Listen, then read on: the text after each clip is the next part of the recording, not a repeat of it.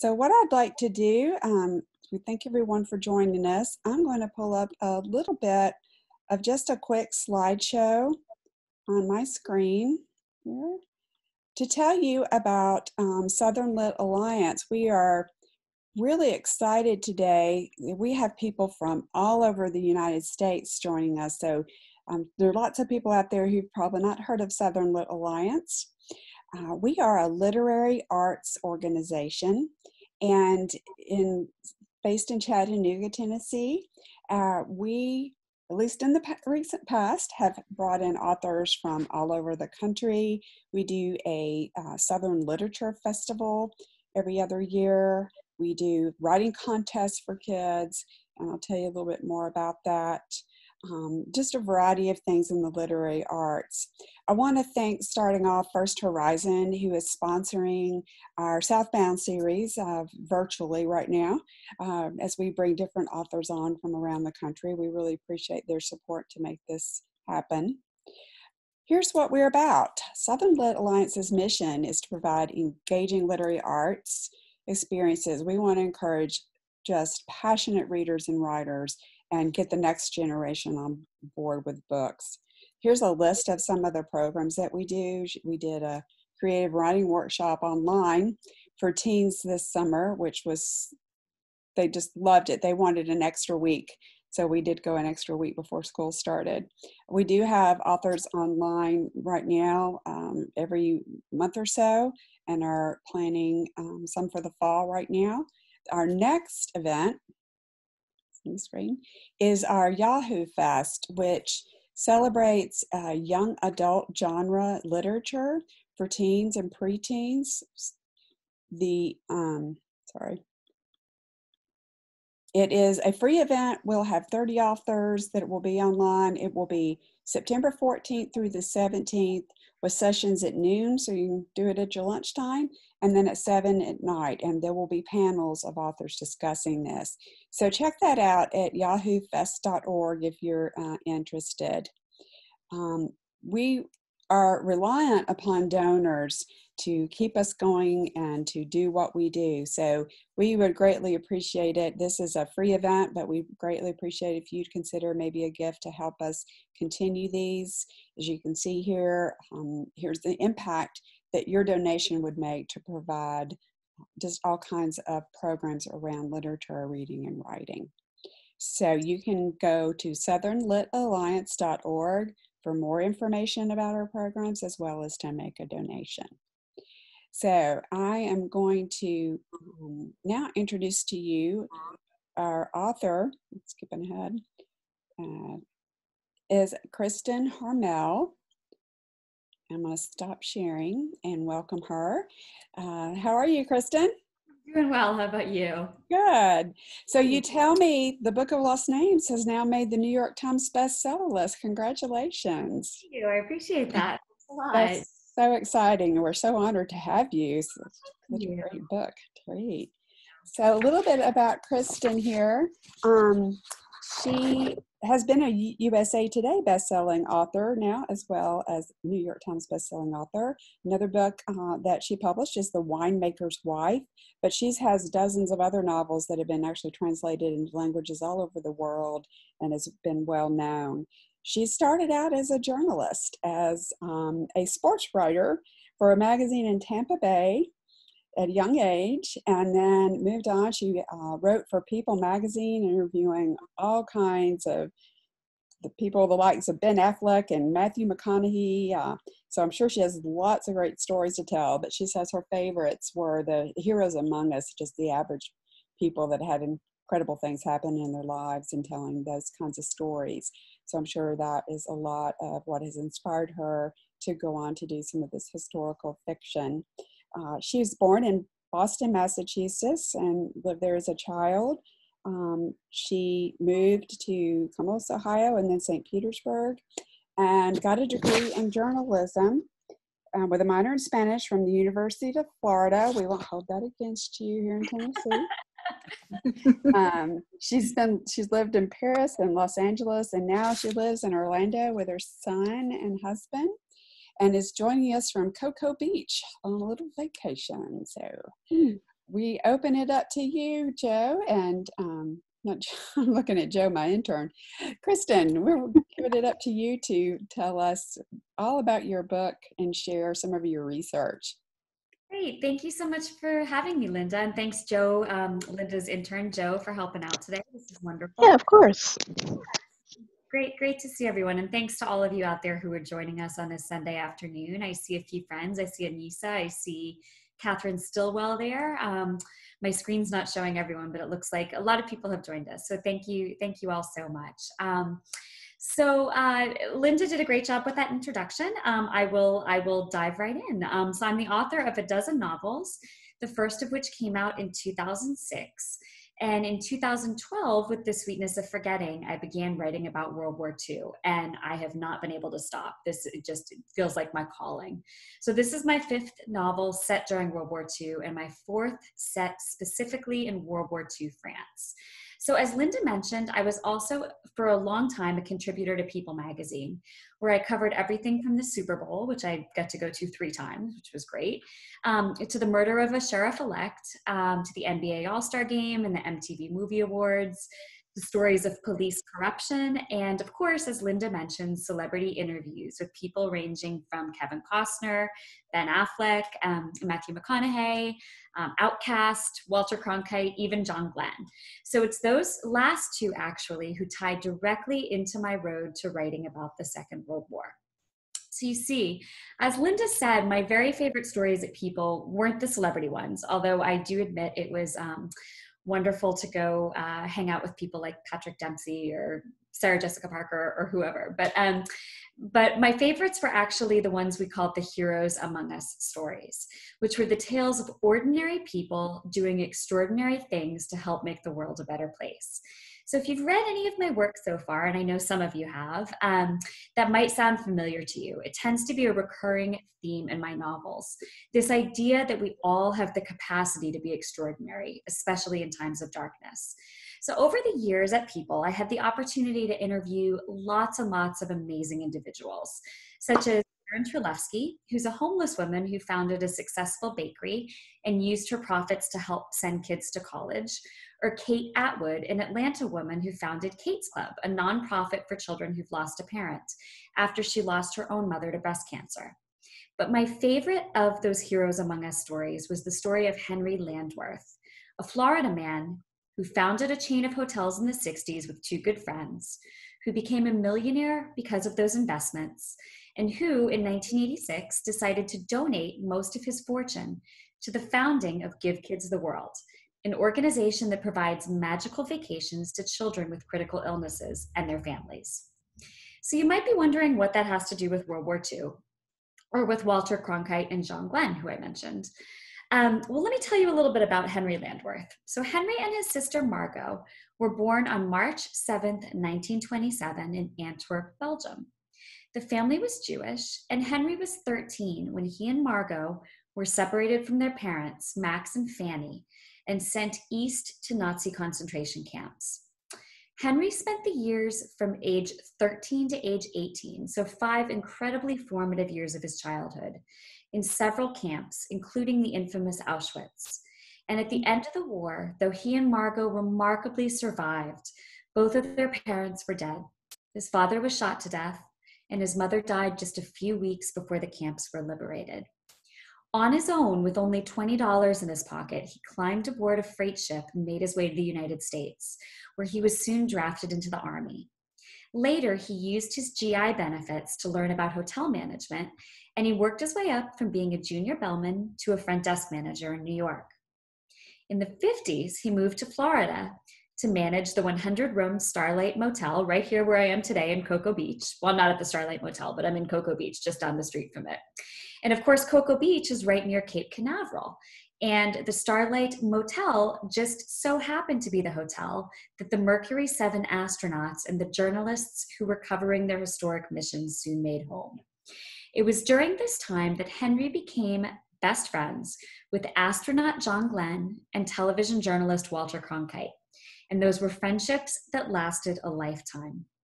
In fact, in separate interviews for People, Both Glenn and Cronkite told me that Henry Landworth was one of the most amazing people they'd ever met. And when you think about the lives that those two men led, that is saying quite a lot. So in any case, the three men went into business together years later to invest in some hotels, leaning heavily on Henry's expertise in the field. That's how they made their millions, and that's how Henry, by the mid-'80s, was in the position to have millions to donate to the founding of Give Kids the World. But why found an organization to help terminally ill children? After all, that didn't have anything to do with the Holocaust or the terrible things that Henry had lived through, or did it? One of the things that stuck with me after our interview was the simplicity behind his motivation. This is my therapy, he told me. I see myself in those children's faces. I did not have control over my life at all, and they did not have any over theirs either. I was so moved by that, and his words stuck with me for years after the fact, too. The same year that that People story ran, Henry won the Jimmy and Rosalind Carter Award for humanitarian contributions to the health of humankind, which is obviously no small feat. He won dozens of other awards and honors in his lifetime. And if you had visited Give Kids the World and had the chance to meet him there, in that place, you might have left deeply impressed by his warmth and compassion. He was warm and compassionate. He was a good man, a kind man, a man who turned a terrible past into a brilliant future that helped thousands. But you know what stayed with me more than anything? It was one small thing he said in passing during our interview. In order to survive in the concentration camps, I had to learn to turn my feelings off, he told me. And when it was all over, I didn't know how to turn them back on again. He said that the only time he felt anything at all was when he was at the Give Kids the World village, spending time with the children he identified with so very much. And though I think his life was probably quite happy in the end, I think there was always a great sadness there too. Imagine that. He had his childhood stolen from him, but not just his childhood. When the Nazis came and put him in a concentration camp, simply because he was Jewish, they took away his ability to open his heart and to feel the things we all feel throughout the rest of his life. Basic emotions we take for granted. That thought took my breath away. It still does. I had the chance to speak with Henry once more after the publication of my 2012 novel, The Sweetness of Forgetting, which was my first novel featuring World War II. In it, one of the main characters is a woman named Rose, who survives the Holocaust in France with the help of, interestingly enough, the Muslims of the Grand Mosque of Paris, and that's actually based on a true story. But years later, Rose has dementia and no one knows her real story. She locked it away years ago just to survive, and she never knew how to unlock that box, to feel those things she was supposed to feel until the dementia set in. Her character, her specific psychological reaction to the war, was based loosely on those words of Henry Landworth, which had stayed with me for all those years. I was able to tell him that toward the end, but like Rose, his memory was fading by then. He passed away in April 2018 at the age of 91. But the mark he left, not just in Give Kids the World, but in several other charities too, plus in the way he inspired my words, is indelible. You've got to give of yourself, he told me. Not money, but the essence of yourself. That's what makes life meaningful. Indeed, that's a lesson that my characters learn too in many of my novels, but especially in this latest novel of mine, The Book of Lost Names, which is, as I mentioned, my fifth, set at least partially during World War II, and my fourth set in World War II France. It's the story of a female forger in World War II who stumbles into the French resistance mostly by accident and winds up helping save the lives of hundreds of children. So she's a graduate student working at the Sorbonne Library in Paris when her father, a Polish-born Jew, is arrested. She and her mom are also on a list for deportation, and so they flee using documents that she has hastily falsified herself. They wind up in a small French mountain town in the unoccupied zone, where a priest working for a local resistance network finds out about her false papers, approaches her, and offers her help in getting her father out of detention in exchange for her helping him with some forged documents, because it turns out she's pretty good at it. So she reluctantly agrees, and soon she meets Remy, an accomplished forger with a chip on his shoulder, who grudgingly takes her on as an assistant and then realizes that she's actually a better forger than he is.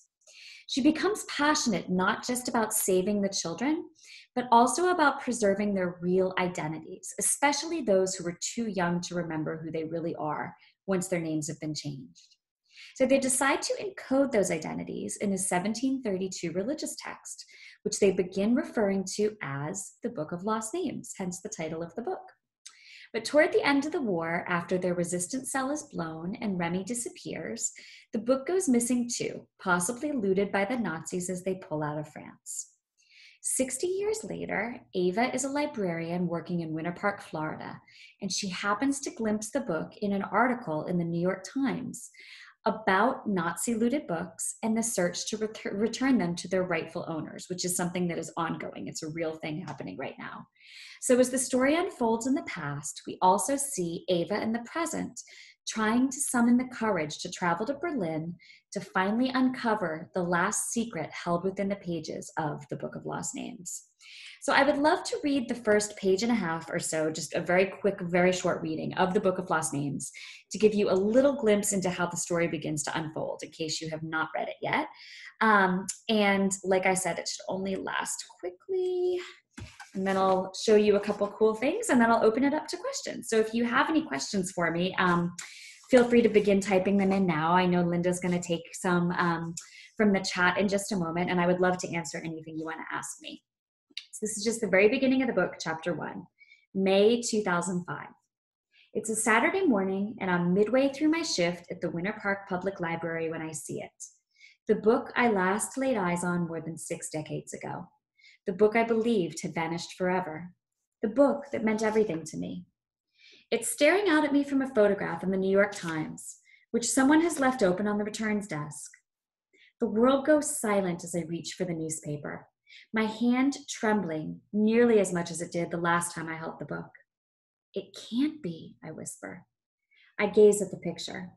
A man in his 70s looks back at me, his snowy hair sparse and wispy, his eyes frog-like behind bulbous glasses.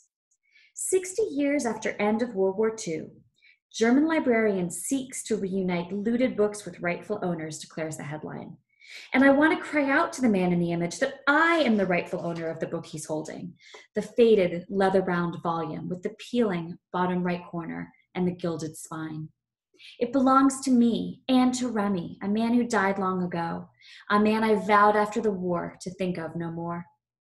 But he's been in my thoughts this week anyhow, despite my best efforts. Tomorrow, the 8th of May, the world will celebrate the 60th anniversary of Victory in Europe Day. It's impossible, with all the young newscasters speaking solemnly of the war, as if they could conceivably understand it, not to think of Remy, not to think of the time we spent together then, not to think of the people we saved and the way it all ended. Though my son tells me I'm blessed to have such a sharp mind in my old age. Like many blessings, this one is mixed. Most days, I just long to forget. So that brings me pretty naturally into talking about something else. The real documents I used in my research for this book. And I know Linda had asked me for photographs of those documents. Normally I just show them, but it turned out that it was good she asked me because it coincided with me going on vacation. So I didn't need to bring the real 1732 book with me. So I think Linda's going to show some pictures. Yeah, so I'm bringing those up now, starting with the Nazi travel document. Yeah, so this is one of the things I used in my research. So the book, of course, as I mentioned, is about forgers. And this was a real document that was from December 1940 in Paris, issued by the Nazis in Paris. And it is exactly the kind of thing that forgers would have been forging, because you could not travel around France without one of these saying that you were legally allowed to move about the country. So I know Linda's showing you a close-up of that document right now, but you can get an idea of it. You can see that it's, even though it was issued in the center of France, it's written in German, but there's obviously French in there too. So it's sort of an interesting document, and getting my hands actually physically on that that piece of paper helped me to really understand the work that the forgers would have done, the differences between papers, the way things were stamped and embossed and things like that. So that was the Nazi issued travel document. just issued to a typical French person. I also have copies of the Journal Officiel. Oh yeah, and you can see the Nazi stamp on there also, which was something that forgers would have had to duplicate. With enough authenticity to fool police officers and soldiers who might be checking papers. So there was also a Journal Officiel, which is mentioned several times in the novel. It is the official government document of France. It recorded everything. It came out 5 times a week. It recorded things like naturalizations, marriages, divorces, property transfers, and it was a very common resource for forgers when they were looking for false identities. Because you couldn't just say, this is Linda Levon and she's from Paris, I promise. You had to actually have somebody with a real paper trail, a real person that you were basing your false identity on. And the Journal Officiel was one place that forgers actually found those identities. So I have several of those, and they were a great help to me in crafting this. Again, just having that tool that forgers would have used was so helpful. And then the third item that I sent Linda some pictures of was the actual real life Book of Lost Names, which was the book I based the book inside the novel on. So the code that I mentioned within the Book of Lost Names is fiction. That was something I came up with myself as a way for Ava and Remy, the 2 main forgers in the book, to preserve the names of children. But as I was writing about that code, I was using the real pages of this real 1732 religious text to do that encoding. So that was pretty neat. It's a real book published in 1732. It was a weekly guide to the masses. Ava and Remy do most of their work in a small kind of hidden church library. And this is exactly the kind of nondescript book that would have been on the shelves. So having this real book was a great help to me. And I put my hand on it every day during the writing of the novel. And it was something that, that really connected me to the past. So those were kind of my real life research inspirations that sat on my desktop and that really connected me to the past that I was writing about. So you will see that research kind of come to life within the pages of the novel. And it was kind of just fascinating to have all of those things and to have that heightened understanding of exactly the work that forgers would have been doing. So as I mentioned, the Book of Lost Names came out last month from Gallery Books, which is an imprint of Simon & Schuster. If you haven't read it yet, it's a fast-paced World War II novel about ordinary people doing extraordinary things to change the world. And it's about the power of forging our own identities, even when people want to take those identities away. So I hope you'll consider picking it up. I hope you'll feel inspired by it. And I hope that you'll remember, especially now during these strange times in our country's history, in our world's history, that it's often in the darkness that we find the brightest light within us. So much like Henry Landworth, who I mentioned, and much like Ava in the Book of Lost Names, we all have the power to change our own corners of the world for the better. We all have the capacity to be heroes in our families, in our work lives, in our communities.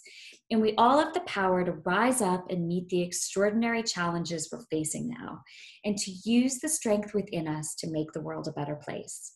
So go out there and be a hero, like Ava and the real forgers who came before her.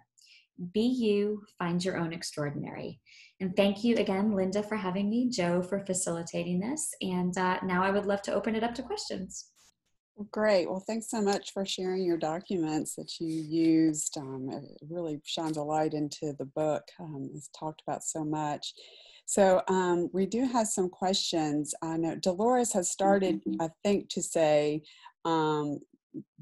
how much of the story was in the Book of Lost Names was based off of real history. It got cut off, so I'm guessing that's what she meant. Okay. Wait, was that it, Dolores? Is that what you were asking?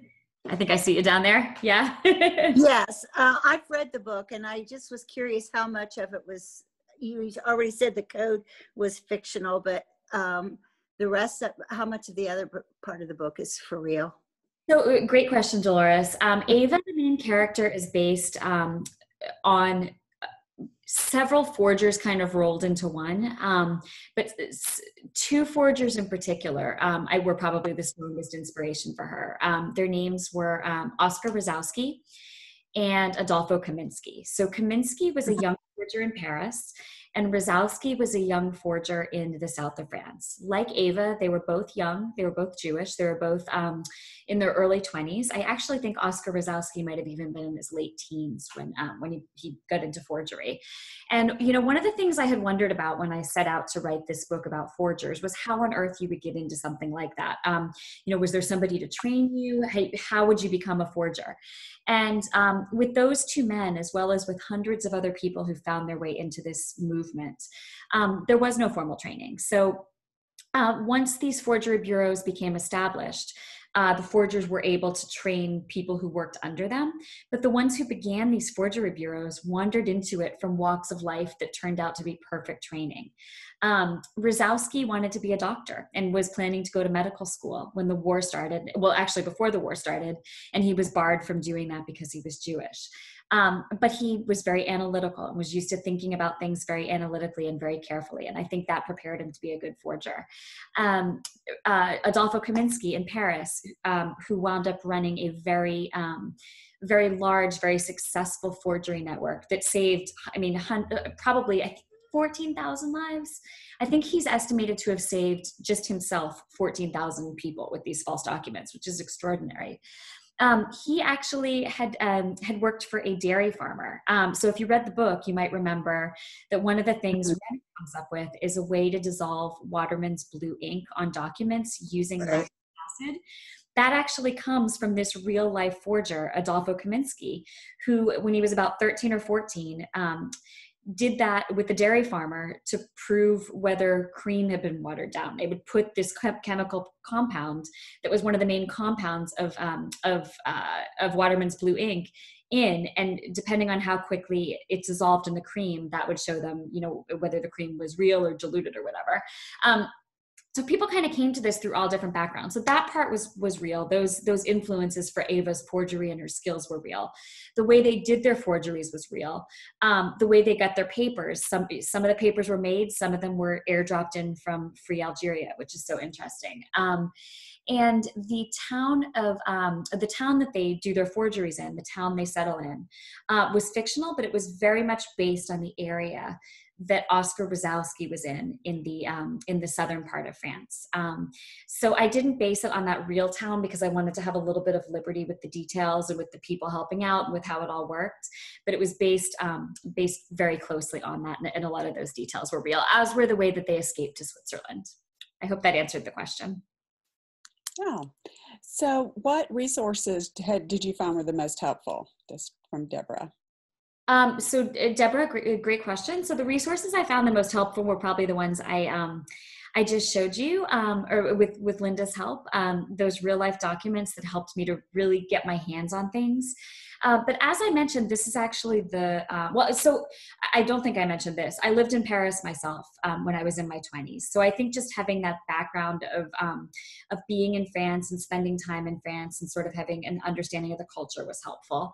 I think having written 4 other books set in World War II France was tremendously helpful because I've done a lot of the research as to how things worked during that time period, how the resistance worked in particular. My last 2 books involved the French resistance, as this one did. And then, there was a book called A Good Place to Hide, which was about forgery, in part about forgery. There was a book called A Forger's Life, which was about forgery during and after the war. And then there's a great book that I've used as a resource for several of my novels now. It's just a research book, a resource, not fiction or anything, but it's just called Jews in France in World War II. I think that's the name of it. And it's fantastic. It's just a big, thick, 800-page book that has absolutely anything I could possibly dream of knowing. And in fact, I did come across something I needed to know for my last book, and I couldn't find it in this big, thick 800-page book. And I was like, what am I going to do? And fortunately, right around that time, a young woman emailed me from Israel, where my books do very well. My books are have been translated into Hebrew and are sold in Israel and sell very well there. And she had read, I think it was the Ruman Ruamali, where I had mentioned that resource book. And she wrote and said, my gosh, my mother wrote that book. She'll be thrilled to know that it helped you. May I put the two of you in touch? And now when I can't find an answer to one of those pressing questions, I just email her mother, and it's wonderful. It's like having my own like research librarian just at my fingertips with exactly the specific knowledge I need. So that's been very helpful too. Great. What a great resource. Yeah. You've read several books in World War II, as you're talking about. So Joe's asking, is there anything in your Holocaust research and World War II research that surprised you? Oh gosh, I mean, lots of things surprise me. And that's a good question. I think every time I research a book, there are things that are surprising. I was so surprised, as I mentioned, just about how people would have found their way into forgery, and how people would have developed these techniques like the one I mentioned with the lactic acid. I mean, who in a million years would think to apply that to dissolving indelible ink? But I mean, that came from a dairy farmer. Who would have ever thought? I was surprised to learn all the different kinds of papers that went into making documents in the 1940s, and that you couldn't just, go up and pick up the type of paper you needed from a stationery shop or a specialty shop. They actually had to be made other places, or you had to devise methods to make these papers. I thought that was interesting. For my last novel, I was really interested to learn. My last novel, The Winemaker's Wife, was set in Champagne, France, and involved a champagne house during World War II. And one of the things I found really fascinating in the research for that book was just how involved some of the big champagne makers, the names we all know today, actually were with the resistance. So when I began to research that book, I thought, well, I don't know, the resistance might have been a little bit active here, but I don't really know how active. Well, it turned out that the head of Moet et Chandon, one of the major champagne brands, but one we all, it's probably a name that sounds familiar today because it's one of the biggest champagne brands in the world. And in fact, one of the biggest liquor brands in the world is Moet Hennessy. And it actually is Moet, not Moet. I always used to think it was Moet, but it's Moet. But the actual head of Moet et Chandon during World War II, was working with the Nazis because he also had, he was like this face of Champagne who dealt with the Nazis and who dealt with their demands and their negotiations. But behind their back, he was actually leading the resistance, the political arm of the resistance in that part of France. So I think that's fascinating. I mean, just to know now that if you pick up a glass of that champagne, from the very earth that these people were walking on 75 years ago, you're basically drinking a glass that comes from this heroic tradition. So it's little things like that. I think I love those little connections to the past, and anything that can make us feel that way is really inspiring and surprising to me, I think. Right. Well, let's talk a little bit about the characters in the book. So Eva is the character. This is really focused around, and she runs away from Paris after her father is arrested and taken to concentration camp, and she has her mother with her. So she's trying to get her out of the country, and was told to go to the small town in France. I'll let you pronounce it because I will kill it. But I'm curious about it. She meets Remy, who is already forging documents. There's not a lot of background it is told about him. So I wonder if that was really by design, and your thoughts about kind of creating this mysterious character. Well, I think we find out bits and pieces of his background as we go. I think that he is sort of reserved and mysterious a little bit. And I think that there was some necessity for that. I mean, I don't think you just, in the resistance, before you knew people, you knew them well and knew for sure you could trust them. I don't think you just walked up and said like, hey, here's who I am, here's who my family is, this is my whole life story, because that could be very dangerous. So I think that in the case of Remy, she knows what the priest knows, which is that Remy comes from a resistance network in Paris where he learned to forge. And he has come to them there. And, you know, I think there was a little bit more in my first draft about Remy's background. I think I initially had the idea that he had come into contact in France with somebody that Ava wound up working with in the Resistance Network. I mean, in Paris, with somebody that Ava ends up working with in this small mountain town. And then it just felt like that was too much of a coincidence. So that was kind of initially part of his background. But I wanted him to be a little bit of a tough nut to crack, and somebody who wasn't just, you know, blah, here I am. Like he had to be somebody who played things kind of close to the vest, if that makes sense. So we have a priest that is really housing the forgery whole workshop. So Pierre Clement is the priest there. Was that historically true that the Catholic Church and the priests were heavily involved in getting children out? And yes, and it wasn't just Catholics; it was Protestants too. So there was an area of France called the Plateau that this is partially loosely based on.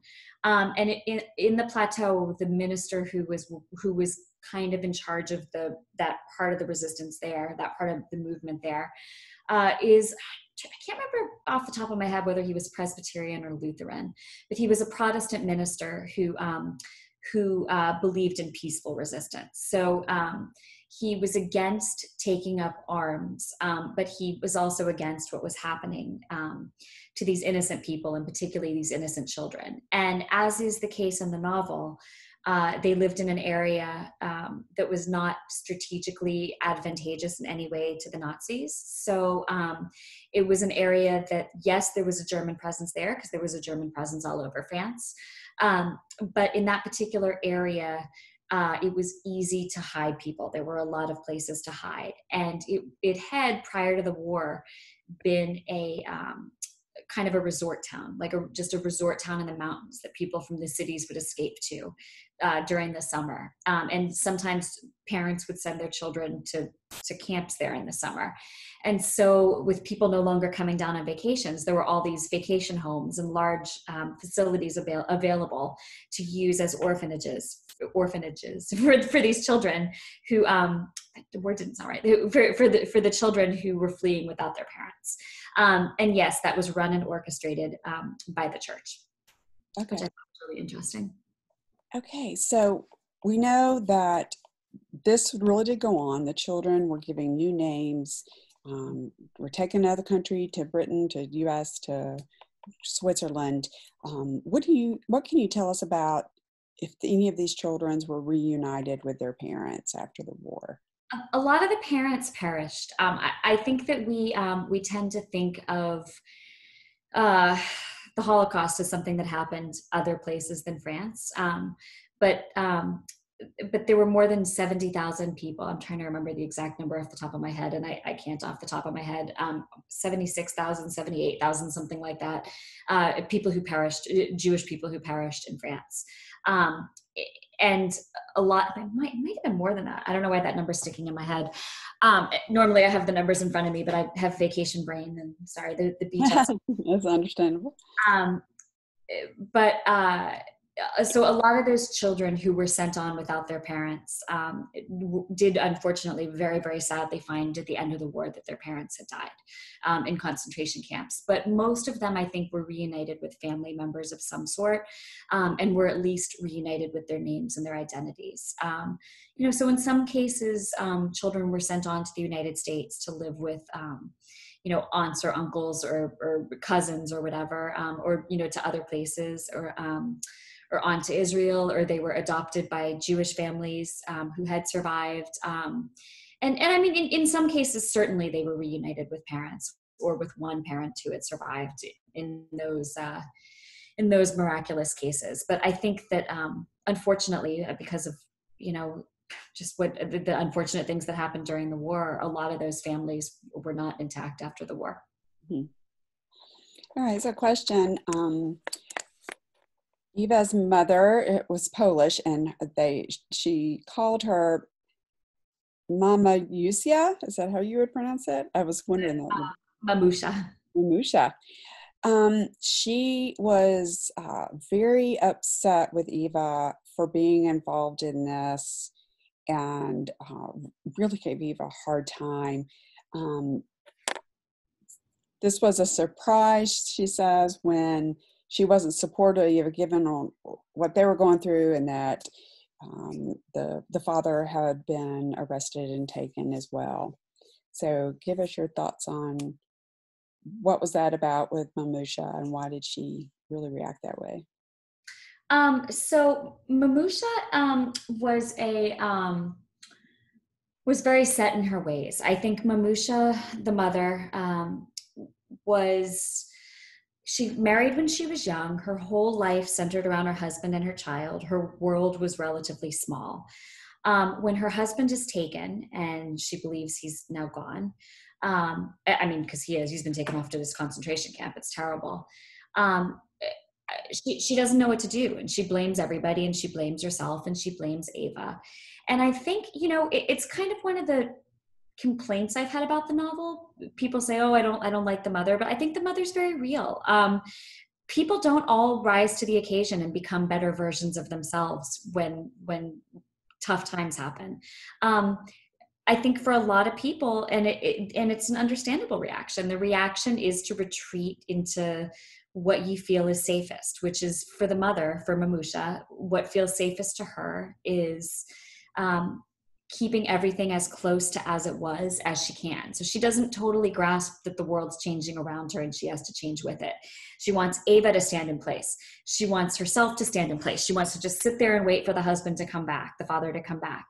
And most of all, she wants Ava to adhere to all the things that she felt were values for her, that you can't, what are you doing out there, falling in love with this young Catholic man, spending all this time with this young Catholic man? It's totally inappropriate. That's not what we do. And she's very stuck in the past, and I think Ava is looking toward the future. I think the way that relationship unfolds is very natural. There's a lot of guilt, there's a lot of blame, and it is something that Ava has to overcome, but also grow while continuing to respect her mother, which kind of sets up some challenges for her. Yeah, Ava is really found in this dilemma of trying to help Jewish children and Jewish people, but yet it's pulling her out of her culture and around people who are Catholic and other things, and out of what had been her little world before. And she really questions, is this right? And or am I really coming out of my Jewish family and culture? Yeah, exactly. Yeah, it's something that she really, I think she's having to face within herself. I mean, one of the questions that kind of echoes throughout this novel is, what is identity? Are we more than just a name? Are we more than just our background? Can we forge our own identities? And what happens when you disguise your identity? What happens when someone tries to erase your identity? And those are all questions that Ava is struggling with. And I think her mother's influence helps to make those questions swirl even a little bit more confusingly for her. Well, and those kinds of things are something we all face. We all have to come in a point in our lives that we decide whether to keep the values and beliefs that our parents taught us, or do we reject some of those and find our own. And that's a lot of what Eva, I thought, was a real underlying theme in the whole story. Really interesting. Great. Anybody else have some questions? Okay. I apologize, Phyllis. She asks the great questions, but it'll give the ending away of the book, so I don't want to do that in case some people haven't read it, but I'm curious too. But it's, I think it would give too much away, so we won't do that one. Great. Well, we really appreciate everyone's participation, and for the book, I just thoroughly enjoyed the book. I thought it was great.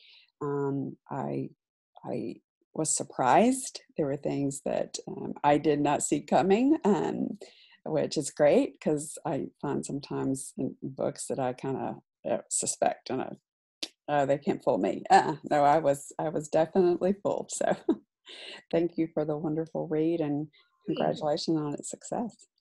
you. And thanks to all of you who came today. I see Anissa patiently listening to me for like the 10 billionth time. Anissa always is so supportive and so wonderful. And I see Dolores and Phyllis smiling at me there, and Catherine. And I see all these names that I know there are faces behind them. Bev and Anita and Franklin and Tisa. What a pretty name. That's interesting. Robin, Jean, Dale, Mary, Darfkin, Lisa, LHP, lots of people. Patricia up there, Joe. Thank Yeah. you for coming today. I really appreciate it. And Kristen was great enough to send us a signed copy of the book. So we were going to draw a name from those who participated today. So Dale Schneider, you're going to be the winner of the book. Thanks for participating. And since you registered, I have your information and we'll be in touch with getting that to you. So hopefully, if you have read it, then you have a great memory there with a signed book. So. Thank you, Kristen. Oh, thank you. Thanks for coming today. I appreciate it. Fascinating. We look forward to reading your book. Thank you. Yeah. Thanks. I appreciate that. It's a great book. So thank you all, and I hope you will join in on our Yahoo Fest. And also later on, we've got Ron Rash, who's going to be coming, as well as some others, as I won't give it all away. Who's coming. I will mention, if you have not heard, we're very sad today to hear about the passing of Randall Keenan, one of the great Southern authors, who died, I believe it was yesterday, unexpectedly. So we are mourning his loss, and he had a new book that just came out not too long ago. So just pass that along to everyone who is a fan of Fellowship of Southern Writers, and he was the president. So on that side note, I thank you again for coming, and please feel free to contact me if you have questions, and watch our website and social media for more. Have a great evening, everyone. Okay. Thank you. Thanks everyone for being here. I really appreciate it. Thanks for your help, Joe. Have a great day.